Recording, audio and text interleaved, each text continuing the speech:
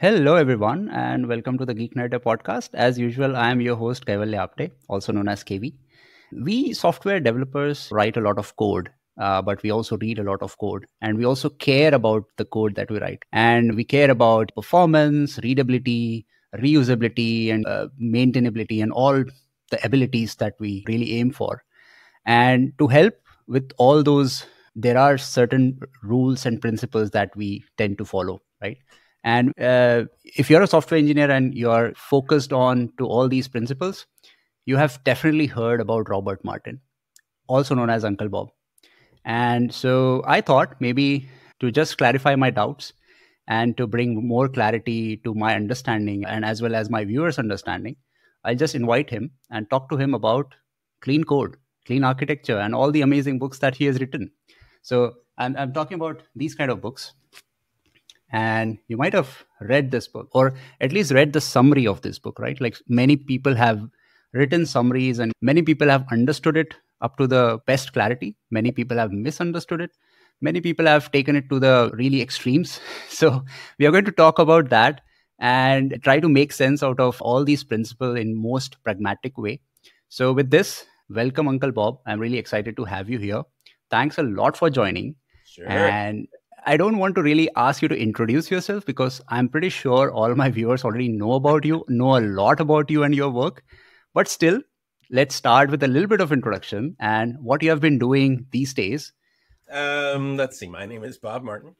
I've been a programmer for over half a century. I started when I was like 16. Actually started when I was 12. But my first programming job was at 16. And I'm 71 now. So, yeah, what is that? That's what, 55 years, something like that, that I have been writing code virtually continuously. Lots and lots of code from the very beginnings of machines that you would today find impossible to conceive of because they're so horribly primitive, to like the one here behind me, that little PDP-8 model, which happens to have a Raspberry Pi in it. To modern machines and modern languages and web stuff. I've done an awful lot of stuff over the years, tons and tons of different systems. I am writing a book at the moment, although this is a very different kind of book. The last book I wrote was called Functional Design, and that is a book where I talk about functional languages and design principles and design patterns and how you wrap all these different paradigms together and make sense out of them all. And the book I'm writing now is a very different kind of book. The working title is I Programmer, and the topic is starting with Charles Babbage and then working forward through programmers through the 1940s and the 1950s and the 60s and the 70s, and just telling the stories of these really remarkable people and the machines they had to deal with and the problems they had, both personal and technical. And it's just a lot of fun for me. I'm tying all this together and working it through right now. So I'm going to have fun with that book. Sounds very interesting. I mean, I love stories and looking forward to that book. To start with, right, like I believe that the principles that we follow, right, they evolve with time, with changing times, changing patterns. Even the hardware has changed so much. The processes that people follow have changed so much. So I want to start with asking you, let's say, so the clean code book that you have written, right? It's in 2008, if my research is correct.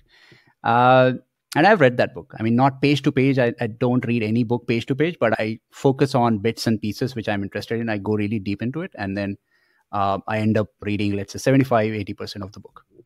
So I have to ask you, if you have to write clean code book again in 2024, what are the things that you will remove from the book?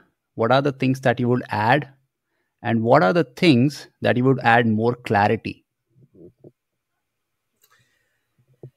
What an interesting question. So first, let me just challenge the premise of the question.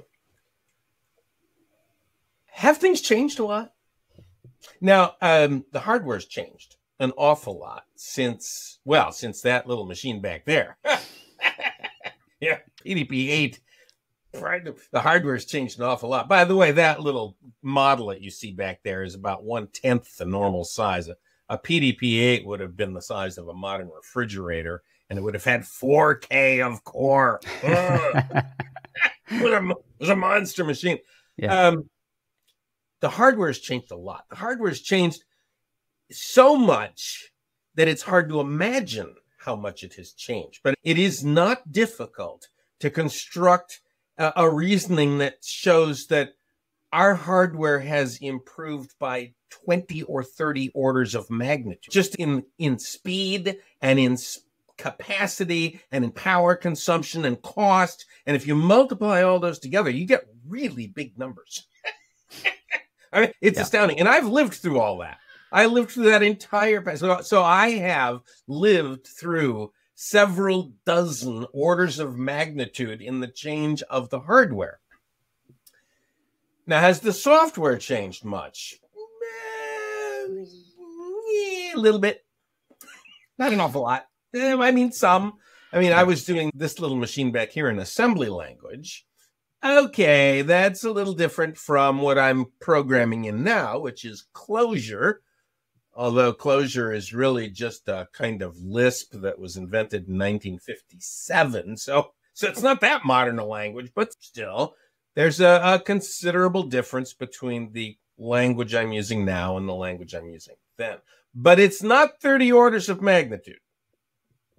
It's a relatively small change. And if you look at the way languages have shifted and the way applications have shifted over the decades, what you realize is that although the amount of code we write and the number of applications that we apply that code to has grown enormously, the code itself hasn't changed that much. I mean, it is still sequence selection and iteration, and we just string a lot of those sequences and selections and iterations together into fairly large applications. So I'm going to challenge you right at the start of the premise of the question. Have things changed enough for me to look at that clean code book and rewrite it in any significant sense? And the answer to that is no. No, I wouldn't change a lot of the recommendations that are in the book. Are there clarifications I could make? Yes, there are clarifications. If I were to write that book now, I would write it slightly differently. There are certain things I would emphasize a little bit differently. I told that story in Clean Code from the point of view of Java, primarily. And Java, C#, C++, those kinds of languages. And nowadays, especially with our new emphasis on functional programming, which I wonder if that emphasis isn't beginning to wane. But anyway, with our emphasis on functional programming nowadays, would I have phrased some of the things a little differently? Probably, but not at the level of a core change.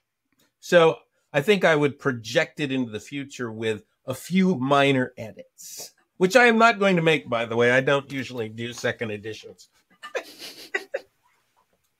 Interesting. I kind of agree that if we talk about the orders of magnitude, definitely it's not comparable to how hardwares have changed. But the point I was trying to focus on is when it comes to software is how teams work together, right? Like previously, when I started working, it was all about monolith applications. Now there is like with advent of microservices, open source has become so huge, right? Everyone is contributing to open source. If I want to do something, there are open source libraries available, right? So modern software engineer is trying to add business value without diving too deep into writing core libraries. I mean, of course, there are people who do that, but I'm talking about like an average programmer who is trying to consume libraries and services and trying to connect pieces together and just create business value as fast as possible. So in that sense, you get a lot of cloud services available or modern libraries available. The new languages that are coming up, I mean, new as in modern languages, let's say, they give you some new abilities to go at a lower abstraction level and make some tunings and make some tweaks and all those kind of things. At least in my experience, I'm mainly on JVM, Java, Scala, Kotlin, a little bit of Python, very new to Go and TypeScript and all of that. But I see there are some changes, at least in the mindset of the programmer when they're writing software. They're not writing those kind of libraries. The software is already modularized because it's very small components that you're focusing on. I'm not focusing on a huge monolith. There are so many engineers these days. Everyone responsibility is focusing on one piece of software, which is just taking data from here, doing some transformation, passing it to somewhere else, and then storing it in the database and something like that, doing some validations. So in that sense, that was my focus when I asked that. And I'll come back to it in a different way. I'll try to rephrase to see how you would think when it comes to this modern microservices development and how people test things and all of that. So you want to add something to that? So let me go back in time a little bit. Grace Hopper in 1946 is in the Navy, and she gets assigned to work on the Harvard Mark I. The Harvard Mark I is a gigantic machine. It's the size of a couple of railroad locomotives. It's driven by a great big electric motor that spins at 400 RPM. It's got relays and gears and registers. It's a massive calculating machine. It does not have a conditional jump statement, but it can add, it can subtract, it can multiply, it can divide, and it's got a whole bunch of registers in which are gears and levers, which store decimal numbers 23 digits long. And her job is to program that on paper tape. There was a paper tape reader, and it would read the instructions that would cause the machine to fetch data from the registers, put it into the multiplier, multiply the numbers, take the numbers out, put them back into registers, and do other kinds of manipulations.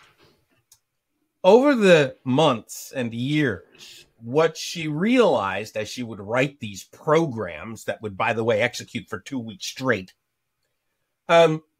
what she realized is that from program to program, there were bits of code that were similar. They weren't perfectly similar, but they were similar. And so what she would do is she would take that code and write it down by hand and then put it in a notebook. And then later on, when she had to write a new program, she would realize, oh, I've done this before. And she would go to that notebook and she would copy that code in. She called that a subroutine. Now, eventually, she would punch those subroutines on paper tape and then leave them in a paper tape library that she could then later on pull down and copy into her current paper tape as a way to generate software with subroutines in it. From that tiny little beginning, you have the idea of compositional software that is composed of the work done by other people. And this just grew and grew over the years until now. I mean, you're a software developer, and the majority of what you're doing is looking around at libraries for somebody who has already solved the problem that you are facing so that you can glue it all together, right? So that was the first thing that you mentioned about this, right? Was that, well, things have really changed a lot because now we search through libraries and try and find. No, they haven't changed at all. That's what we've been doing for the last 50 years. Okay. We've always been doing that. I remember, here, let me show you something.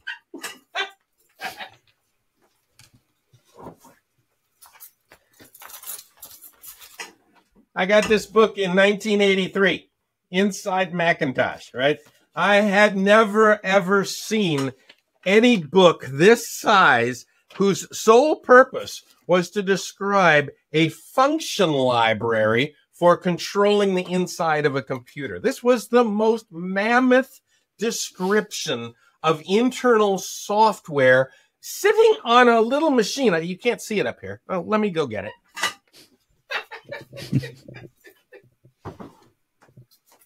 Oh my goodness. This is my 128K Mac, which eventually I upgraded to a megabyte. It doesn't work anymore. If I power it on, it just kind of goes. But that book that I pulled down off the shelf described the software in read-only memory inside this machine and in the operating system as well. That was just remarkable. And that was like 1983. We have been in the mode of gluing together library stuff for a very long time. So that is not new. There's nothing new about it. I mean, it's very old. Now, the other thing you mentioned was microservices. Let me talk about that. I gotta put my Macintosh back. Make sure I don't drop it. There we go. I wish I could show you. I've got a whole bunch of old computers sitting up there. So the compiler, the Fortran compiler for the 1403 machine. This is early IBM, one of the first transistor computers made by IBM. The compiler, they had this problem, right? How do you compile when you've only got 4K of memory? And by the way, in a 1401, that was a decimal machine. So that was not 4096 words of memory. It was 4,000 words of memory in decimal. Anyway, how do you do that? And the way they did it is they would read the entire source code into memory. And the very first little bit of code they would execute on that would get rid of all the spaces. Fortran was a language that had no spaces. It completely ignored spaces for this reason, so that you could compress the source code down to a string without any spaces in it. So that was their first little thing. And that little job ran in a deck of cards that would be read in binary. So there was this big stack of cards in the card reader. You'd read that little thing in there, it would read it into 700 bytes, if I remember correctly. And then it would execute that and get rid of all the spaces. Then it would read the next little batch of cards in, and that was a little program that would take the source code now in memory, and it would start to tokenize it. And then it would read in the next little batch, and it would compress it even more, and it would read in the next little batch, and it would compress it even more. And each of these little micro routines would come in and would operate over whatever the output of the previous one was, and it would shrink it even more. And if I remember correctly, they had like 70 of these little routines. They called them overlays, little routines, that would progressively pass through the source code, slowly turning it into binary. And the last of the little card things, little overlays coming in, would simply punch that binary deck. Now, that is a fairly adequate description of microservices, although not sitting on a network and communicating, but communicating through memory and getting read in by a card reader. We used to do this kind of stuff all the time because we had memory constraints, right? So we'd read code in and execute it and then put something in memory, and then we'd read the next code in and operate over it and put it away in memory. We used to do this kind of thing all the time. The idea behind microservices is not a new idea. The whole idea behind service-oriented architecture is not a new idea. These are old ideas that have resurfaced because there's a new environment to run them in. But that's the same idea, right? We're going to take the software and break it up into a whole bunch of little things that can collaborate in an interesting way. Old ideas, old techniques now have a slightly modern twist because of the hardware that we're sitting. That is refreshing. I mean, refreshing to know that things haven't changed. So what I'm doing is kind of an old method. I'm just kind of rebranded it. Slightly different. You're slightly different. Using REST or something like that. Some yeah. different encoding scheme. And that's just an encoding scheme, right? The big problem, if you're going to do microservices, the big problem is how do you separate it? How do you identify the functions? How do you separate it? How do you minimize the communications overhead? Because all the overhead is in the communications when you're talking about services like that, right? So how do you do all that? And one of the things that's interesting about that is that people think they're getting a benefit merely from the separation. Oh, if I turn it into a bunch of services, then I can work on these services in isolation. What? You could work on the little bits of code in isolation anyway. They don't have to be services. You don't have to squeeze a whole bunch of data down a serial line in order to communicate between two components. You can organize your software into components that are very nicely separated, and then at a much later time decide that, well, maybe some of these components should be somewhere else on the network. That is a far better way to think about services than to start with the idea that, oh, we got to break it up into services, and we're going to have services over here and services over there, and life's going to be beautiful. And then you find out that life is not beautiful at all because the startup scenario is just terrible. Yeah, that's so true. I mean, people forget the core problem that certain way or certain technologies are born to solve. And they think that, okay, microservices are ideal now and monoliths are old. Who works on monoliths, right? Even if the monolith is the actual piece of software that is actually making money for you. And they are trying to move away from microservices, thinking that microservices will be great. Of course, there are hundreds of new problems that you have to deal with that no one really cares about. And that's what I'm going to focus on today. Like, people think that following certain patterns will solve all their problems without actually thinking about it, right? And so we talked about at the service level, like how different components interact. We'll go deep into the code level where we talk about different classes and functions. And because again, this is the organization where it all starts, right? This structure, if you get it right, you can kind of apply those patterns at a high level, even at the higher level, right? At the component level, for example. So I want to talk about all those ideas. So let's start with very basic here. Like, I've seen people going really extreme. So when it comes about following certain principles, people either go this way or that way. There is no middle way where people find middle ground, like a good balance. So starting with naming a variable, right? Either people would name it ITR, IDX, like really acronyms of some things, or they will go like user ID based on certain, and it's like a whole sentence people are writing in a variable name or a function name. And these are all both extremes. So what is your suggestion? Like, people take it in an extreme way when you say that, okay, have descriptive names, right? Don't add misinformation when it comes to functions and variables. So how to get that balance? People have got it all wrong. So the balance that I like to strike is based on the size of the scope. So variables. If I've got a loop and the body of that for loop is one line long, then even mixing in that for long. I don't want to see some long name in there. I want to see I.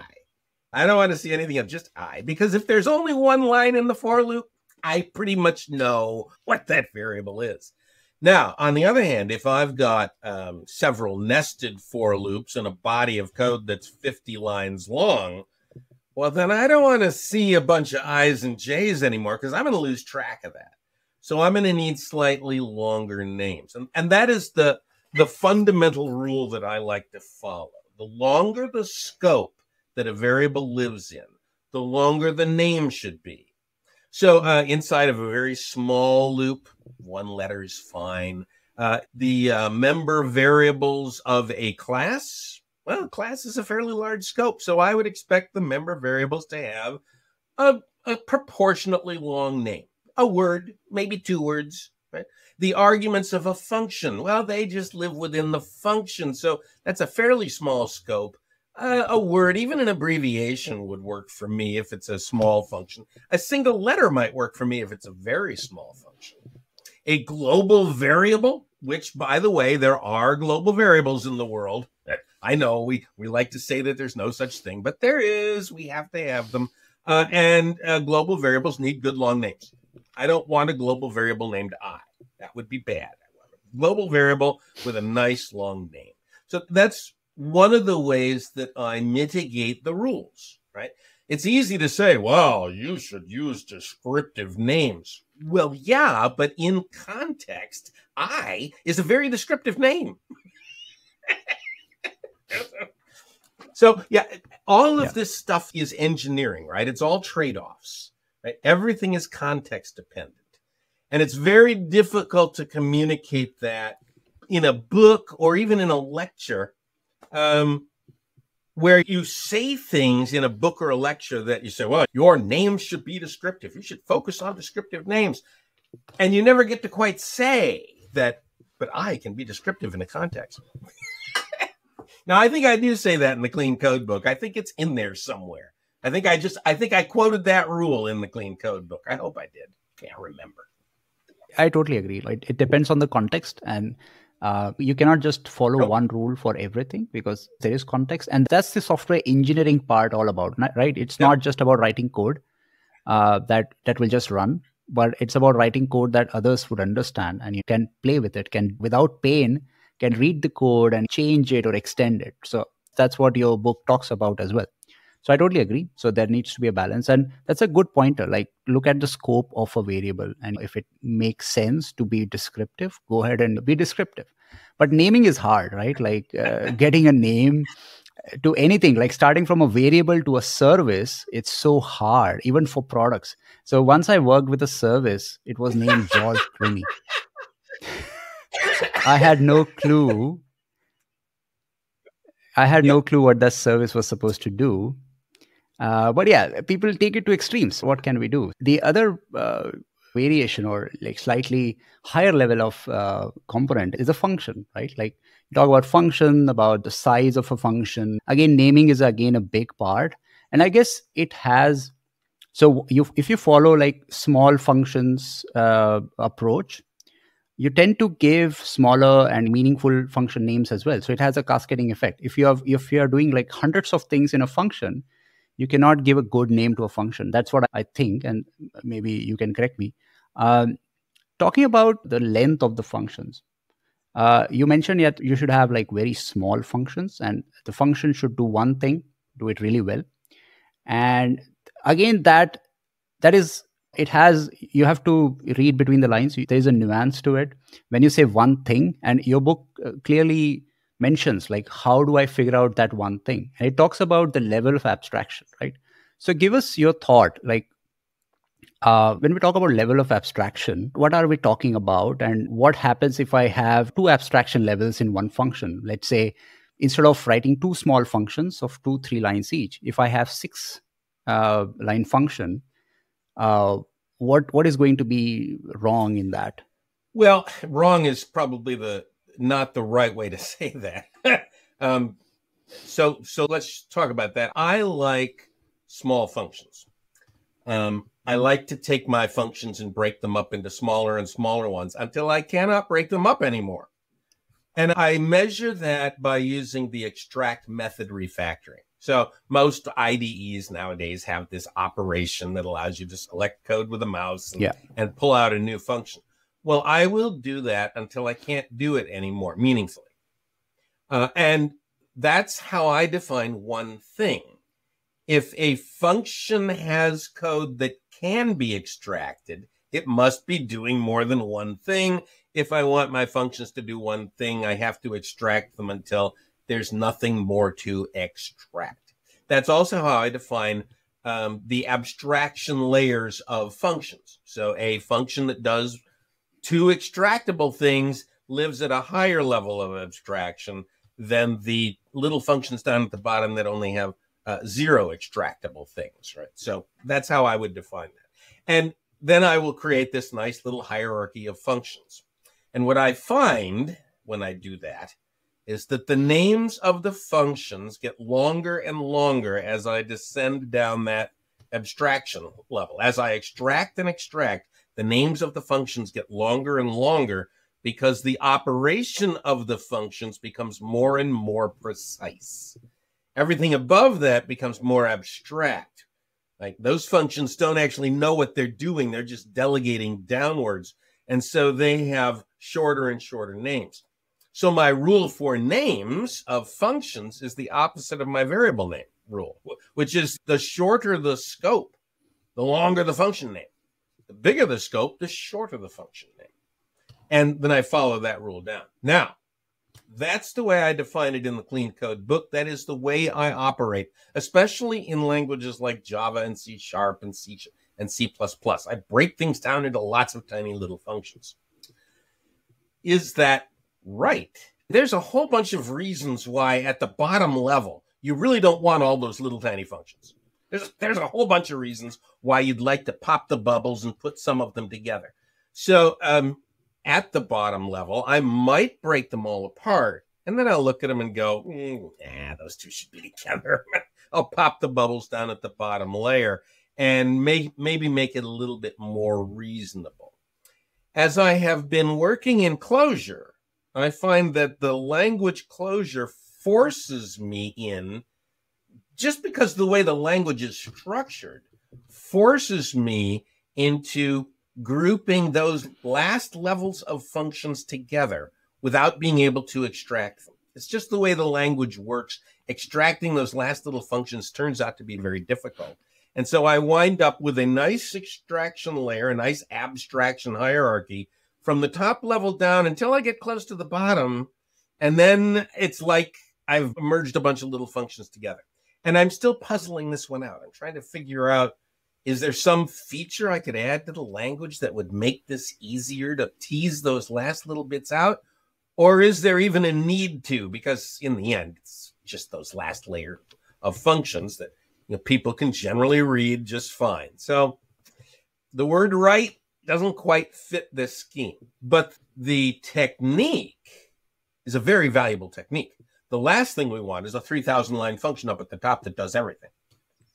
We want to learn how to break things apart into manageable chunks. And most people do not take that far enough. Now, maybe you don't take it all the way down, but most people don't take it far enough. Most people leave their functions too large. And there's a problem with that. There's a whole bunch of problems with that. But one of the bigger problems with that is that a function that is large has a bunch of variables in it and a bunch of indents in it. And if you think carefully about that, you'll realize that's a class. If you're doing an object-oriented program, right, a bunch of variables with a bunch of indents really turns into a bunch of fields and a bunch of methods. There's a class hiding in there, and you'd like to get that class out. So that's kind of where I draw the line. If you're going to leave a class sitting in a function, you're doing something probably wrong. There I will use the word wrong. If you've got a few private methods down there at the bottom and you just don't feel like extracting the last layer, I'm not going to worry about that too much. That makes sense. And again, it's contextual, right? There is an approach, like nothing right or wrong. There's an approach that you could use to break down your functions into small little functions that are easier to maintain, easier to understand, and more importantly, easier to test, right? Because writing a test on a 2-3 line function, it's way easier. We'll come back to testing. I have some more questions there. But I think I agree that up to a certain limit, creating smaller functions really help. And there are two dimensions I look at it: removing or kind of aggregating those side effects that each function creates into their own places where they should exist, and not having like side effects sprinkled all over your code base, like right from the line 1 to line 10. So, and then the other problem I've seen, so once I saw an example where someone, just for splitting the function to a smaller function, there was a switch case. They just split the switch case and had like couple of switch statements or cases in one function and a couple of them in the other function. And it didn't make any sense to me, right? Like I have to now jump across multiple functions just to understand what is this class doing or function doing. There for a minute, and just to show you how things stay the same as much as they change. In the very early days of programming, this concept of modular programming came out. Prior to that, we just stuck all of our source code into one great big thing. It wasn't even a file, right? It was a massive deck of cards because we didn't have files in those days, right? So our program would be one great big deck of cards. And then at some point, somebody said, well, we should do modular programming. And in modular programming, you're going to have one module and another module. Yeah? We'll break it up into modules, and then we can assemble our programs from these modules. And because of that, somebody else came along and said, well, no module should be longer than 500 bytes, because in those days we measured the size of our code in the size of the binary, right? So, oh, no module should be larger than 500 bytes. And so in the end, programmers would write a 499 byte module and then put a jump instruction in it to jump to the next module, which is exactly what your switch statement guy did.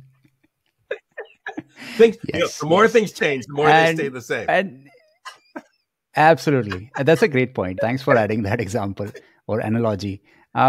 And then they would kind of also argue that what function should be small. If I add the other two cases in the switch statement, it will grow to, let's say, 6 lines. But Uncle Bob says it has to be 2 lines. So people start quoting you and talk about clean code, and without understanding the core problem you're trying to solve, right? Like, you're creating new problems here and not solving them. Maybe you're solving them on the surface because you now have 2 functions that you can test them, but it's not. It's creating new problems. Don't split your switch statements like that. Now, whether you should have switch statements is another matter. That is going to be my next question. So, okay, don't do that. Yes. That makes sense, right? And sometimes, so this is just my feeling. I don't know right, wrong, or some rules. Probably there are some rules broken. But when you have, let's say, a switch statements, I agree. You recommend having no switch statements or having FISM to solve them.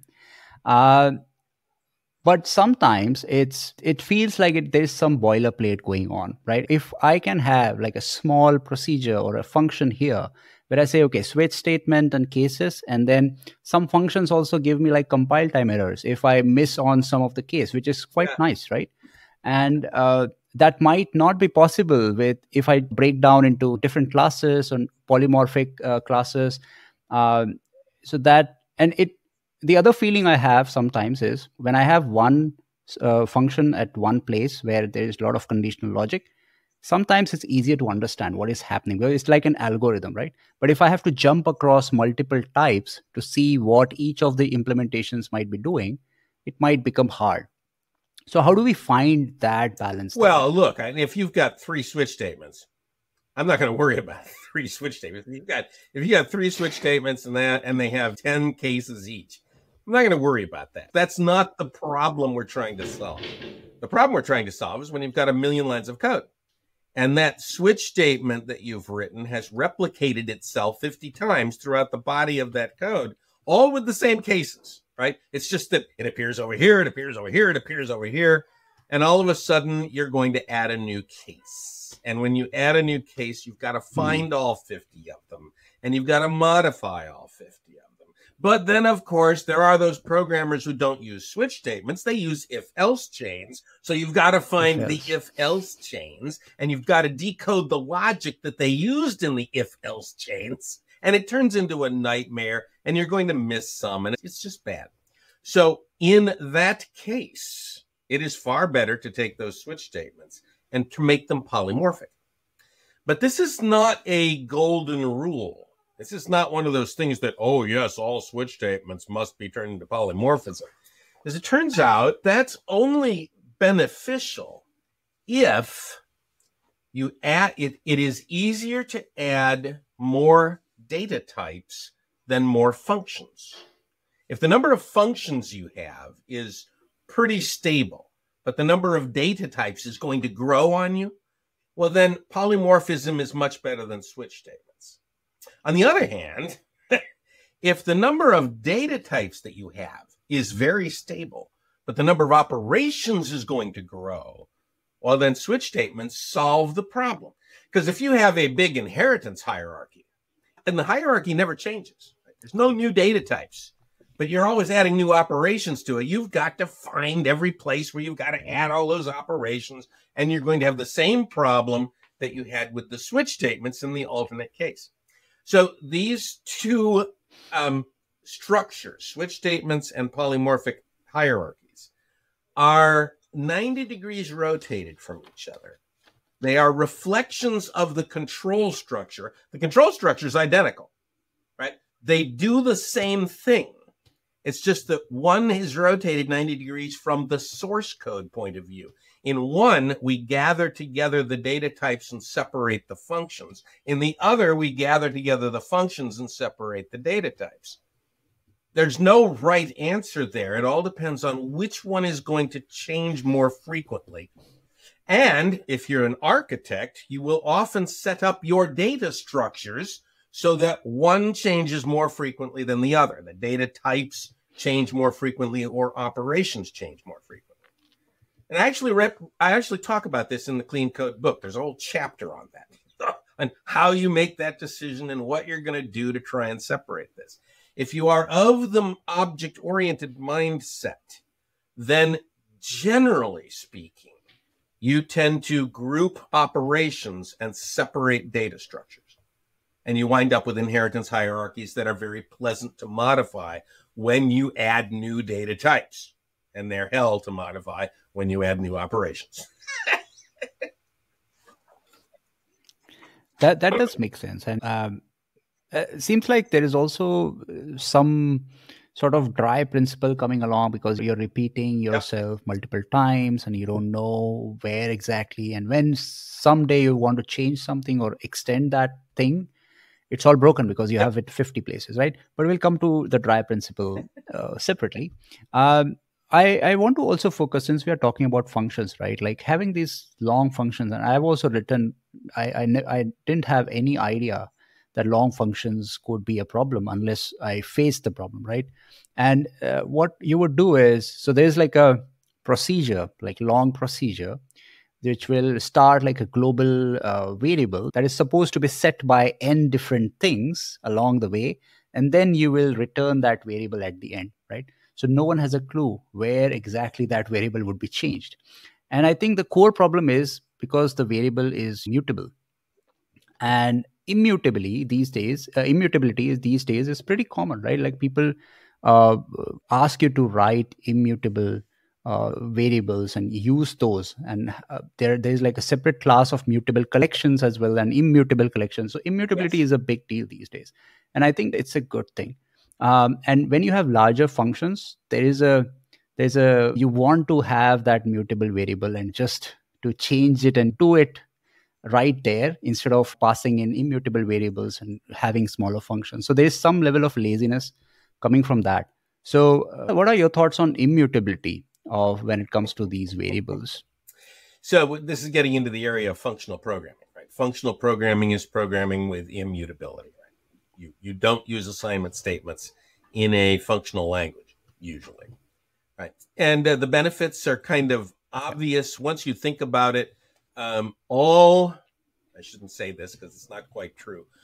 Almost all race conditions occur because of mutable variables. So if you have multiple concurrent threads running and you have mutable variables that those threads modify, it's difficult, right? You've got to figure out all the possible race conditions and concurrent update issues. You need transactions and rollbacks and commits and stuff like that to try and help you maintain some kind of order. If you don't have mutable variables, well, that problem goes away to a large degree. Not perfectly. There are still cases where you can have race conditions. I talk about that in my book, Functional Design. But it vastly mitigates that problem and makes it much easier to write threads that collaborate. Okay, so that's one. Generally speaking, it's also just easier to understand a module, and it's easier to debug a module and figure out what a module is doing if it doesn't make changes to variables. Because if it makes changes to variables, then you've got to keep track of those variables. And what's the state of this variable right now? And what is the state later? If you've got a nice functional decomposition, then you're feeding that data from one function to the next, and it's very easy to trace it all through. So nowadays, I like to use functional languages because it makes my code a lot simpler, a lot easier to deal with in that regard. And it means that I can also have a certain amount of safety in terms of threads. So generally speaking, I like the functional mindset. It's a good idea. mutability is something that we should treat mutability as a necessary evil and mitigate it wherever we can, but you can't do it everywhere. Okay. But it's a good idea. Absolutely. Fine. I like it. Awesome. I want to take an example just to give it the function discussion a bit more shape. So let's say I've seen this many times because I've been working in e-commerce and some communications API companies as well. So there is, let's say, a send email function, right? And send email takes in, let's say, an email address or some other information, and then gives you like a promise or a future that, oh, this email was sent, because there's network involved. And it has a bunch of steps. So first you will, of course, validate the email address. And then let's say I'm saying this all one function. There are no sub functions. And I want to do this thought exercise with you to how you would bring in those level of abstractions and kind of split those functions. That would make sense. So let's say I do the validation of email. And then once the validation is done, I'll check, let's say, idempotency, right? If this email was already sent or not. So I do that kind of check. And then I figure out what is the best gateway to use to send this kind of email. Let's say if it's a marketing email or like a one-to-one email or something like that. And then I send an email, right? And once I send an email, I have to return that promise back that, okay, it was sent. And that will have an ID using which you can do some post-send analytics that, oh, this was sent, it was opened, some links were clicked and whatnot, right? So there's a bunch of things happening. I have it in one function.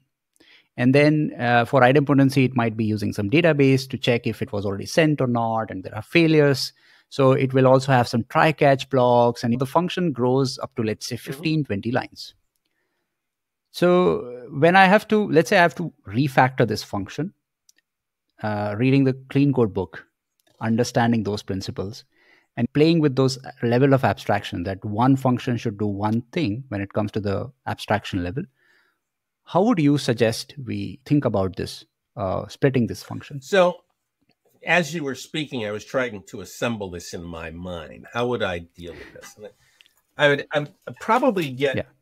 I'm just kind of going off the fly here, but I'd probably create some kind of data structure. I'd use a map. Right? And in this map, I would be able to put certain keys. And keys would be things like the email message and the gateway and whether it's been validated or not, and a few other things that correspond to the processing level that we have put this email through.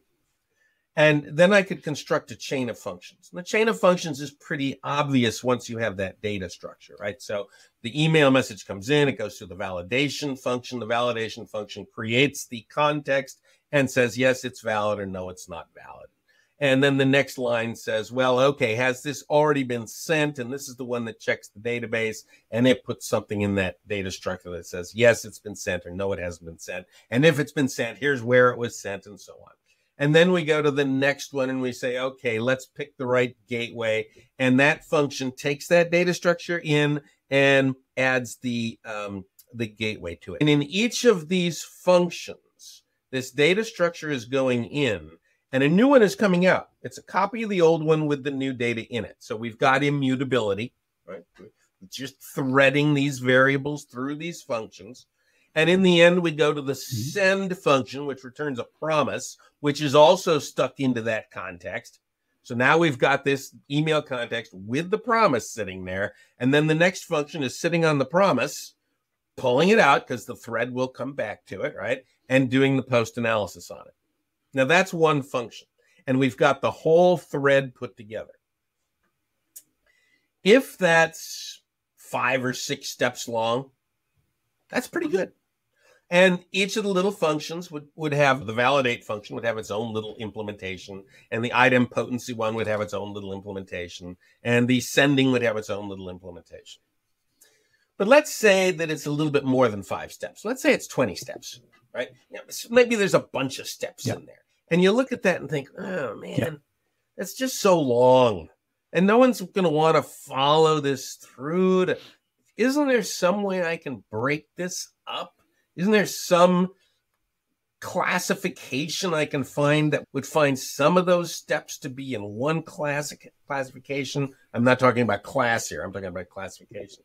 And some others in another category. Yeah. And if I could, I would probably split them up into larger functions. So we might have the pre-sending batch, and then the sending batch, and then the post-sending batch. And that would reduce the initial function down to, say, 3 lines, which are passing that context around. And then, of course, that context gets passed into a bunch of other functions, which thread them through, right? So you get the pre-sending one and the sending one and the post-sending one. And, of course, those would all splay out into yet others. I don't know a better way to describe that. It is a dilemma that I face frequently, that I wind up with a function that is large-ish because it's got a number of steps like that. And there's no obvious way to categorize the steps. So sometimes I'll just leave them. Say, okay, well, there's 11 steps. Sorry, can't do anything about that. Sometimes I can split them out, and I feel a little better about that. But what can you do? Right? At some point, you go, well, It's 11 steps, damn it. Yeah. That makes sense. And this is how even I've seen it implemented. So instead of a map, we create, so it's like a state machine, like what is happening with this particular email? What state was it in? But the state is in memory. We can always store it in database, like what was the last step done, for example. But instead of a map, we used like an object, and then you would use like a builder pattern to sort of build that object. So you have strictness when it comes to the keys that you can put in the map and whatnot. So, but yeah, I like that approach mainly because it's very pragmatic. It's not like, okay, you're following certain rules, but you're not like really, okay, even I only need 2 lines and things like that. So because it's easier to understand. So if I ask someone, what is the algorithm you use to send an email? Like, what are the steps involved? If I have one, let's say 5-line function, it makes sense. I'm able to understand. And then talking about splitting it down into multiple classes, probably I'll have, let's say, an idempotency checker or email sender or email gateway and whatnot, right? So then I'm talking about these functions spread across different classes as well. So sometimes, I mean, it's easier. Sometimes it might be difficult depending on how complicated or the complex the logic is. But I like the separation in general. Cool. And you also covered the immutability part, that you would have immutable map passing along, because that can be a problem when you are changing the state incorrectly, right? So that's a good thing. Cool. Since we also said that there might be some errors while sending an email, let's talk about error handling, right? Like your book talks about a lot of concepts when it comes to error handling. It feels like common sense, but it's not that common, right? Like, oh, you have to use descriptive error messages. But even myself, I have written log messages that has no ID in it, nothing. And when you try to debug, you have no pointer. It's just something bad happened, something like that, like so generic. So apart from that, I want to focus on throwing exceptions versus returning an error value or an error state. So for example, in Java, I throw exceptions. In some other languages, there's a either type or a result type, which will, either success or error. And then you can flat map error or flat map okay. And talking about functional language like Scala, for example. I know, again, the answer would be it depends. But I still want to ask you, what is your preferred way? Do you still say that throwing exception versus it's language specific, and based on what your language supports, you have to use that pattern? So what are your thoughts on that? Oh boy, this is one of those topics that always ends in frustration for me, right? Because there's no good solution. All the solutions are bad. And why are all the solutions bad? Well, because we're dealing with bad things. We're dealing with the stuff that shouldn't happen, but it does happen. So we've got to put this stuff that shouldn't happen into our code, which makes the code ugly.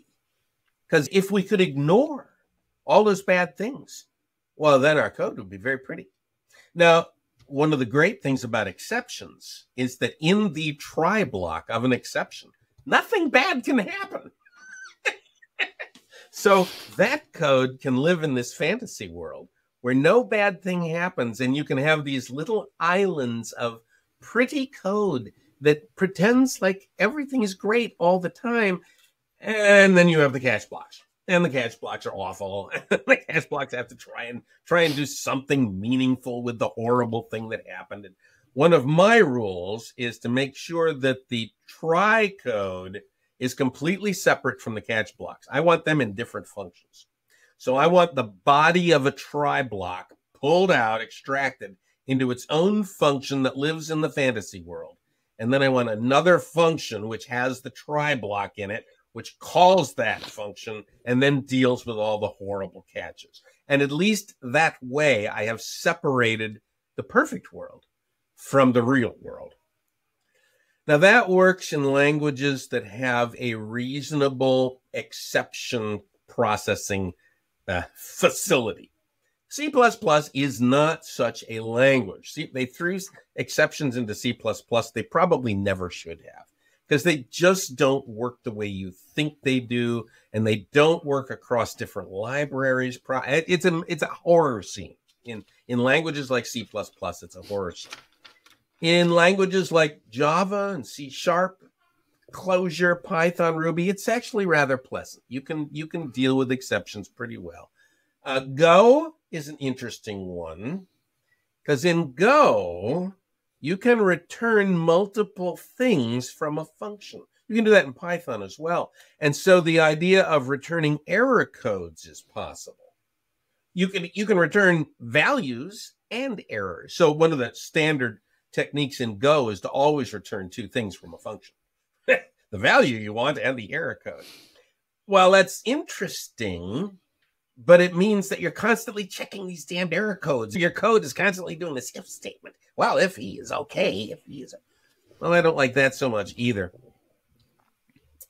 There are no great solutions to this. It's just how good are you at separating the fantasy world from the real world, and how good are you at organizing the real world so that it doesn't completely overwhelm the intent of the function, the intent of the application. And that's just hard. It's hard. Now, do we do log messages? Log messages. I mean, everybody wants to put log messages out because they really help debugging. But boy, do they clutter up the code. Do they make the code a mess? Or they log this and log that, and we're logging this, and all the code just turns into this massive set of log statements. And so one of the things that I try to do there is separate out the log statements from the Fantasyland code, or even the real world code. I will separate them out using, if I can, I'll use some kind of polymorphism. So I can write my classes to not do any log messages, but they'll handle the fantasy world and they'll handle the real world. And then I will derive from those classes using inheritance or something ugly like that. I will derive from those classes, and I will put the log messages in the derivatives. And the derivatives will call up to the real world, or they'll call up to the fantasy world and return, and there will be log messages around that. And by doing that, I have at least separated the log messages from the nice flow of the code and the real world handling of the bad things. And it's all just a nightmare because you're separating all this stuff out and you're trying to keep it sane. And it's hard to keep that sane. Programming is hard. Dijkstra said, I could have been a nuclear physicist, but I chose the harder of the two. I agree. I mean, error handling is always tricky. And I'm also dicey most of the times because I also like returning types instead of errors or throwing exceptions. But then at the end, you also have to have this catch-all types of error code where we couldn't just map it to any error code. So we just say something bad happened or unknown error, right? And it's as bad as, And then I want to talk a little bit more on the fantasy land, the try block, right? So in the try block as well, I still have to check for some errors, right? Like, because depending on what, let's say I'm calling a library and I think that library might throw an exception, but I don't want to throw that exception coming from the library, I want to throw a business exception. So I have to check, oh, if it's error or something like that, and throw my custom exception. So it's not like all a fantasy land either, right? Even if we talk about try blocks. Well, if in your fantasy world you call a library and that library can throw an exception, I would want to catch that out in the catch block so that my fantasy land doesn't have to deal with it. You can sometimes get away with that. And there's sometimes you can't. And so when you can't, then you've got another try block. I'm going to have another try block, and I'm going to, from my fantasy world, I'm going to call out to a function that has a try block, so it's ugly, and it will call out to yet another fantasy world. Now, you can chain this n levels deep, and at some point you throw your hands in the air and say, well, okay, I'm just going to have to put a try block in the fantasy world because I can't keep chaining this stuff together. But in normal cases, you can get away with usually one try block, sometimes two. Yeah, I agree. I mean, there is no one answer that is right, one answer that is wrong. It's, again, depending on the context. But yeah, those insights were really helpful. Coming to the dry principle, right? Like don't repeat yourself. People, or even myself, I've done this. Like when I have this, so I have one large function, I try to split that function, I go to the bottom level, and I find myself writing some sort of utility or some sort of helper functions, right?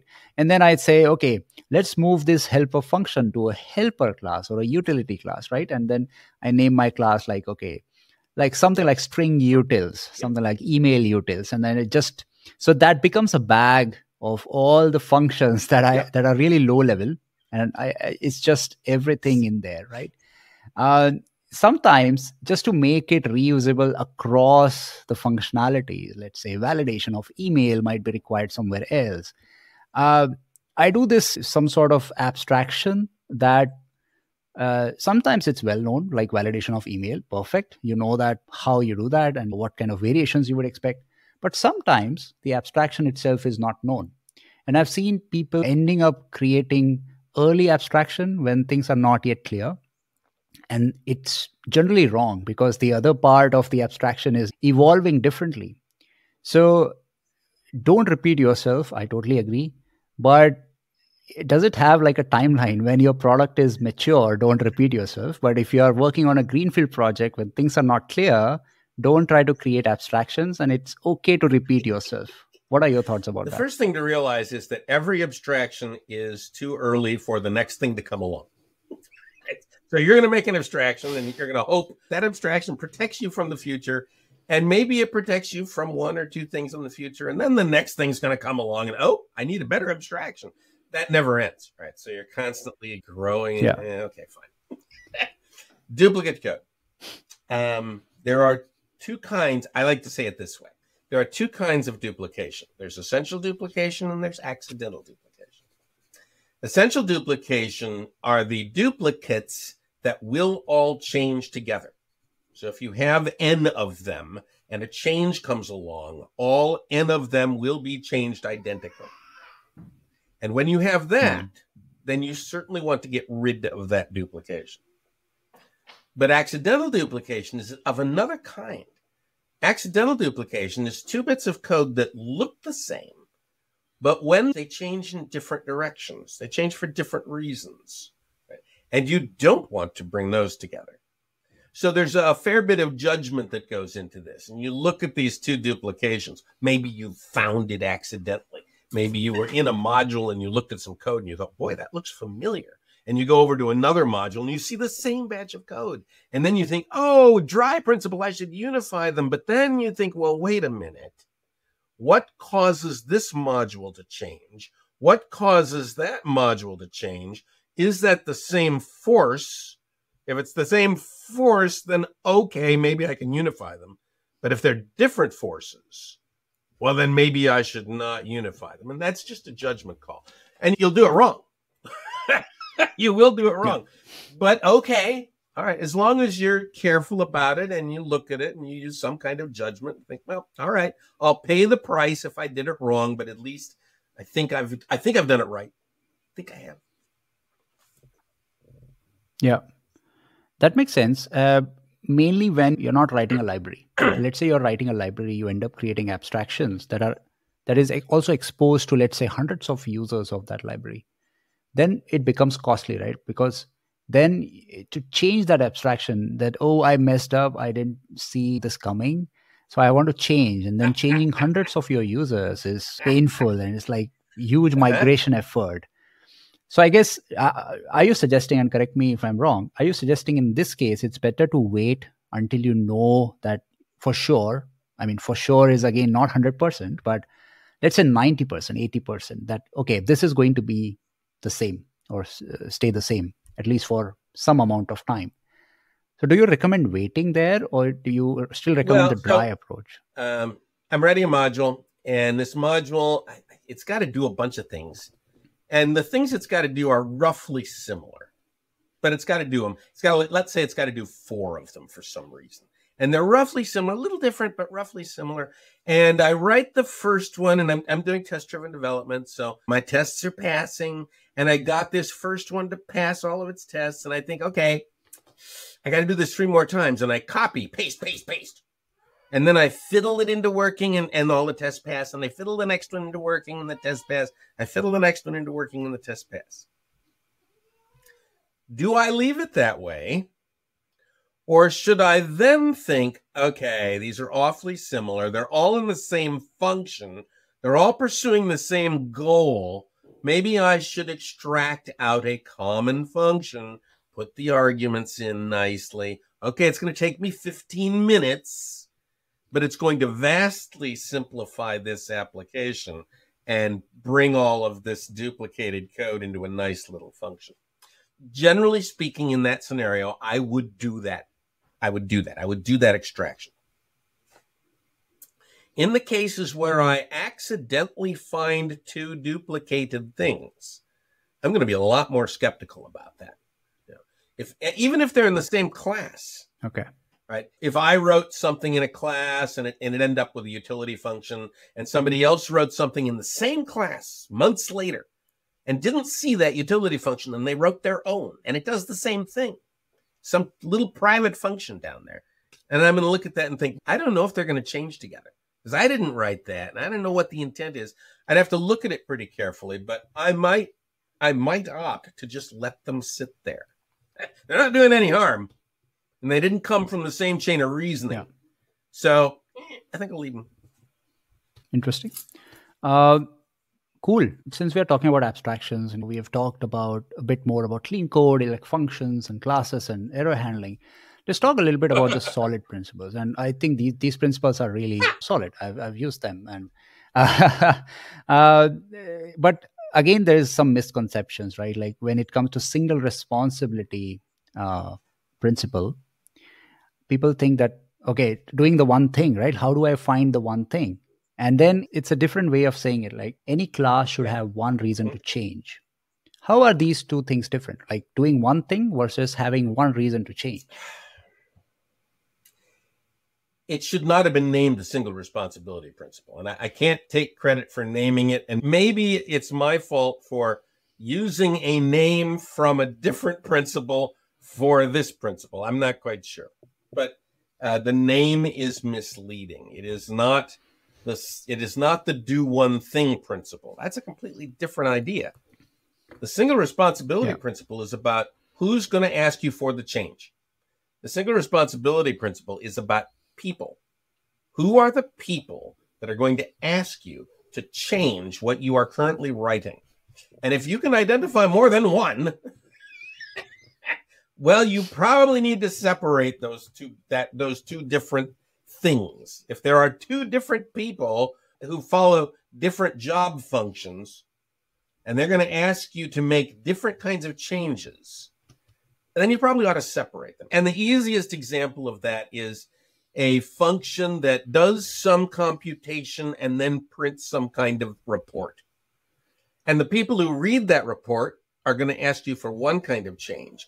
And the people who depend on the computation are going to ask you for another kind of change. And you probably ought to separate those 2 into separate classes so that when one of them asks you for a change, you don't break the other guy. That adds a lot of clarity. And just to give an example and validate my understanding. So let's say you're working with a product manager and someone from marketing or analytics team, right? If the product manager asks you, it's mainly about the feature of the product, right? And if someone from marketing or analytics is asking you, it's about the side or the non-functional aspects of your product. Like, I want to do analytics on how many orders this customer's place and how many clicks are they making and all of that. So these are two separate concerns, and they should live in separate classes or entities. Yeah, I think is that clear? clear? It's separation of concerns. Goes way back to David Parnas, right? Okay. Separate concerns, put them in different modules. Identify what those concerns are because they come from different people. So talking about other principles, I see confusion, or rather some concerns on the dependency inversion, right? Like, you should depend on interfaces, or rather abstractions, and not core implementations, right? That's the idea. People, when I write some new functionality, right? Like, this gives me the idea of creating some abstraction or just an interface. Even if there is just one implementation, even if there is always going to be one implementation, I'm not writing like a payment gateway, which might have 10 different implementations, or a tax calculation class, which might have 10 different implementations. Let's say I'm talking about a general utility class or something like that. Do I still need to depend on the abstraction, or it's okay to depend on the implementation? Well, again, okay and not okay are not quite the right way to think about this. String. I don't want an interface on top of string. Right? I just want to use string. And why? Because string's not going to change. The guys who wrote string are not going to reach in and change string for the reason that you mentioned earlier. They'd have hell to pay. Every programmer in the world would rise up in righteous indignation and fly to their office and descend upon them with clubs. So it's probably not worth worrying about string. Then you get into the stuff that you are currently writing, the volatile stuff, the stuff that is changing a lot. And you'd like to have some kind of insulation layer to protect you against that change. And there's no better insulation layer than a bunch of interfaces. That really helps a great deal because it takes the dependency and turns it backwards. You can write the high-level stuff, and the high-level stuff can be independent of the low-level stuff, which allows you to reach into the low-level stuff and make changes to it without worrying about the high-level stuff. That's what that principle is really all about. It's about drawing this line and then making sure that all source code dependencies cross that line, pointing towards the higher-level stuff so that the higher-level stuff is not polluted by detail. Now, if you're writing a utility, and that utility is a one-of-a-kind, it's going to do one thing, it's never going to have any kind of changes in your estimation. You have to put an interface in front of it? No. You might find out later that, well, gee, I wish I'd put an interface in front of this, but okay, you're going to make mistakes like that and you will pay for them. But you can't protect yourself from everything. So you have to draw the line and say, okay, across this line, I'm going to put interfaces in here. And it's a reasonable thing to do. And on the other side of the line, well, I don't need to do that. Sounds good. And the volatility aspect of it is really crucial here, right? Like, you have to understand the context, like what you're doing and how often it's going to change, or how often you're going to add new implementations. And again, after knowing all of that, you will be wrong. You might be there, say that, okay, I might have depended on an interface. That's all fine, because that's the complexity of software engineering, right? You don't know everything. That sounds all good. I want to focus a little bit on the testing part. So I know I also like doing TDD, right? Again, that is one such thing which proves that naming is hard, because test-driven development, people think that, oh, I have to write tests before write the actual code. But that's just a part of it, right? That's the, let's say, a side effect of it. What do you have to say to that? Well, there's so many things to say about this. It's a beautiful discipline. It is a really lovely discipline. And it is done in the tiniest of little cycles. What a lot of detractors don't understand is just how small those cycles are. Other detractors hate the smallness of the cycles, but that's another matter, right? So you write a tiny little bit of test code, not the whole test, and then it doesn't compile. So you write enough code to make it compile, and now it compiles, and you write a little more code in the tests, and it doesn't pass, and you write a little code, and it makes it pass, and you go, oh, it passed, and then you write a little more test and a little more code, and you're going around that cycle like every 5 seconds, right? It's really tight. And that's the real essence of it, that tight little cycle. It's a tight feedback loop, right? The tighter you can get the feedback loop, the less mistakes you're going to make, the less you're going to oscillate, right? It's a control theory 101. Tight feedback loops prevent bad oscillations, right? So we're going to spin around that loop a lot. Now, a lot of people don't like that because they think, well, it's boring, it's tedious, it's horrible. Oh my God, I won't even be able to finish a single function or even a single if statement, whatever. Okay, you're right. Yeah, but you after a while, you really start depending on that little loop. You can't do it everywhere. There's a lot of places where test-driven development just doesn't work properly. And they're very well-defined cases, right? Wherever you are close to the boundary of the machine and you're producing values that are going to leave the machine, it's very difficult to test that, right? The code that sets the pixels on the GUI, it's really difficult to test that if you don't have a camera. And who's going to set up a camera and then look at that? You're not going to write that test, right? The code that spits the bits down the socket, you're not going to test that. Right? So there's stuff you cannot test.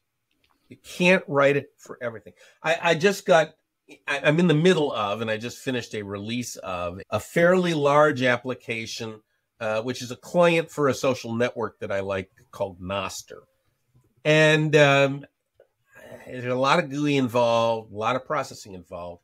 And I think the number of tests is on the order of 80%.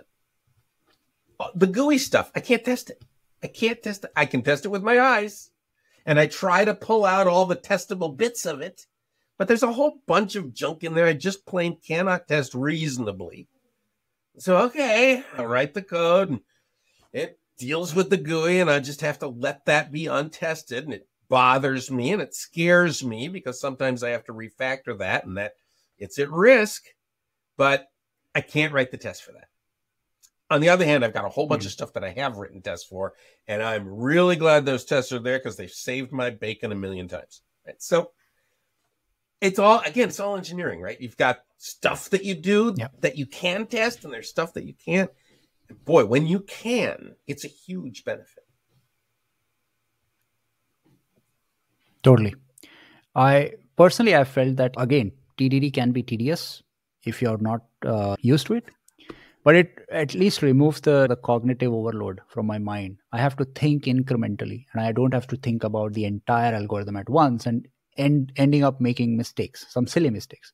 But if you have TDD, you get tests along with it, and you think incremental. There is more chances that you would end up producing a valuable code and not having bugs. One of the problems with test-driven development is a human problem. If you are a test-driven developer, you want everyone on your team to be a test-driven developer, because if they aren't, they ruin everything you've done. They will write code without tests that will ruin all the benefit you thought you would get. So it is a very unstable situation to have a team where some of the people do test-driven development and some do not. And that has to get resolved. Put the people who don't want to do tests in a different team. Put the people who do want to do tests into their own team, because otherwise it's going to be a personnel nightmare. Absolutely. And that's true with even pair programming, right? Like, I want to do pair programming, but the other person doesn't want to or doesn't like, so it's not going to work. Similar to clean code, right? If I like the clean code principles, other person don't like it or don't have time to follow it for whatever reason, then it's not going to work. It's a team effort at the end, because at the end you're writing software within team to create some business value, right? So you have to see, either you are able to advocate to what is working for you and why this is the better thing to do, or you just say, okay, my team doesn't follow clean code, so I'll just follow some best practices and get done with it, right? So there's again, people problems are everywhere. That's so true. um, since we're talking about testing, right? I have used mocking and mocks and libraries like Mockito and so many times, and it has given me fast execution or development time because I can write quickly without depending on external libraries or services. It's great. But sometimes, and there's this argument that mocking, and I understand because it may diverge from the actual service behavior, right? Like you might mock it incorrectly or differently, or you might not be able to update the mocking, and it might result in not so effective testing. Uh, and there are thoughts about using test containers or using stubs or some other things. What are your thoughts on that and your experience with mocking as a framework for testing? Ooh, there's a bunch of things to say about that. First of all, I'm in the school of thought that says the fewer mocks you can use, the better. I want to test my functions and what they return. So I try to avoid using any kind of test doubles, any kind of mocks or stubs or anything like that across simple functions. Now, when you get into collaborations, there are times when you need to stub out the collaborators. And my next strategy is to use the simplest kind of mock I can. I don't want to even use a mock. I'll use a stub. Just real simple, stupid stuff. And I'll try that as much as I can. There are times when you are reaching across a fairly large gulf. And you can't just depend on a stub. You have to depend upon a spy or a mock or something that is a little more complicated. And I try to push those across architectural boundaries. That's one of the ways I know that I've got an architectural boundary is that I need a spy on the other side of it. Right. So I'll try to separate it that way. Now that is a school of thought that has become known as the Chicago School for some reason. There's another school of thought, which is called the London School, which says, no, put mocks everywhere. Spy, stub, spy, just spy on everything. And I'm exaggerating for effect here. But that school of thought says it's just a great idea to use mocks everywhere. Just use them. And both of these schools of thought have advantages to them. Right? So I'm not saying one's right, one's wrong. My preference is the Chicago style, right? Nice, minimal, hardly any, and then only use them where I must. And if I've got a mock or a spy, I can build an architectural boundary. The other thing is that I try not to use mocking frameworks. Mockito, JMock, EasyMock, MOQ. I try not to use them because if you are minimally stubbing, it's really easy to write your own.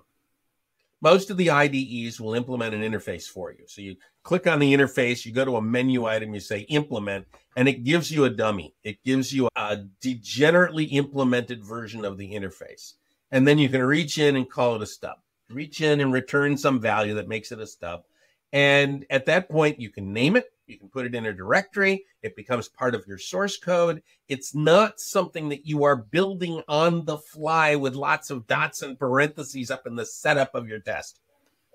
It's just something that you can create in your test and pass it in. I much prefer that approach. So usually I don't use those frameworks. Okay. That makes sense. And again, I've seen really extreme approaches here, like people spying on log statements that verifying that the log message is correct and it is printing all the necessary IDs. I was thinking about this, and in most cases, I wouldn't go that far. But in cases, let's say you want to really not print that log or something, or really want that log to be printed, maybe it's okay. Again, using of mocks, test containers, all contextual, depending on what your team already using. Most cases, people join teams that already have certain thought process, right? Certain frameworks that they use, and you have to use it. But again, I think it boils down to reducing the side effects. So you create these pure functions that you can easily test without using mocks or stubbing. But then there are cases when you have no choice but to have side effects. In that, go with whatever approach you like, right? So that's the recommendation. Awesome. Second last question before we end this amazing session. So let's imagine that the world is ending, right? And someone asks you, like, Uncle Bob, just tell me 3 principles when it comes to clean code, clean architecture, whatever, you take it, right? What would be those 3 principles you would like the world to know and to follow before the world ends? Or the world ends. Yeah, I'd like to find something that would prevent the world from ending. Yeah, I think I know what you're trying to say here. So if you can boil all these things down, right? Boil everything down, boil clean architecture and clean code and solid principles. Boil everything down. What is the essence at the bottom? Software is a discipline. We don't learn this early. We learn this late, mostly because we make so many mistakes that we realize that some discipline must be imposed. And eventually we learn that this thing that we do, this writing of code, is a discipline in and of itself. It is a discipline. And a discipline is driven by a number of things. It's driven by rituals that are difficult to explain. Like test-driven development, that is a difficult ritual to explain. Makes perfect sense if you get used to it. But as try and explain it to someone, I think, I'm not doing that. That's stupid. So discipline is driven by ritual. It's driven by ethics. And it's driven by standards. Those are the 3 things. Boil things down to 3 things: disciplines, ethics, and standards. And we, as a profession, and I use that word loosely, do not know what our ethics and our standards and our disciplines are. We have not defined them. And therefore, it's very difficult to call ourselves a profession because there is nothing that we profess. We haven't learned that yet. Now, it's a very young industry. You know, the first code was written 75 years ago.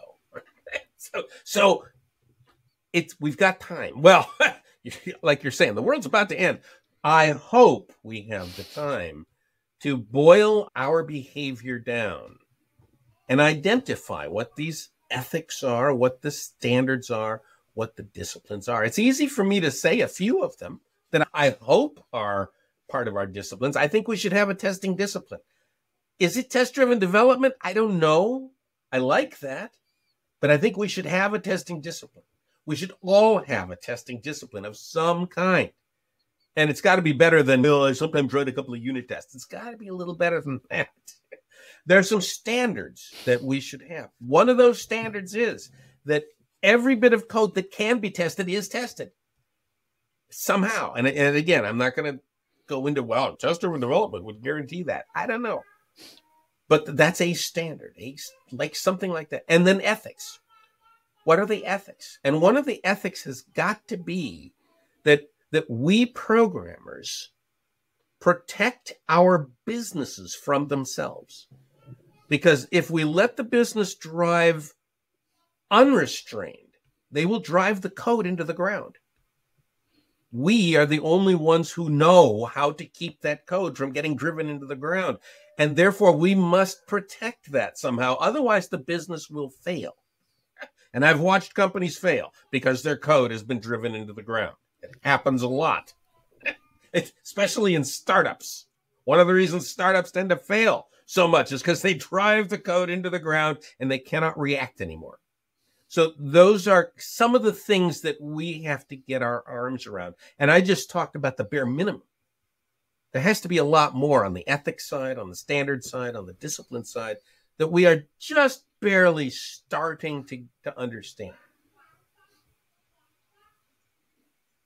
Great points. And I totally agree. I mean, it comes with practice. I mean, you can create some rituals, but if you don't do enough practice, you will get bored. You won't follow them.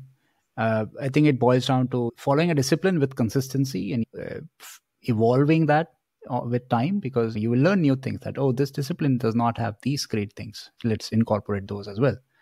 So I think that makes sense.